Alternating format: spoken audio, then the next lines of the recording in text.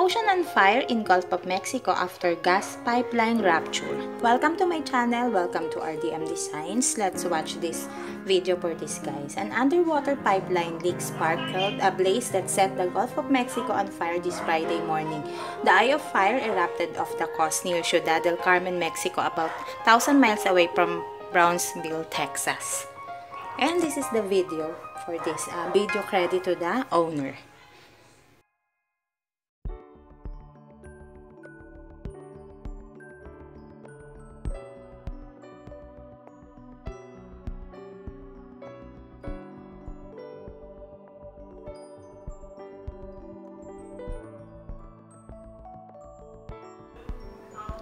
PEMEX, the Mexico oil company, claims there was no spill associated with the fire and that it was brought under control by 10:45 a.m. Friday.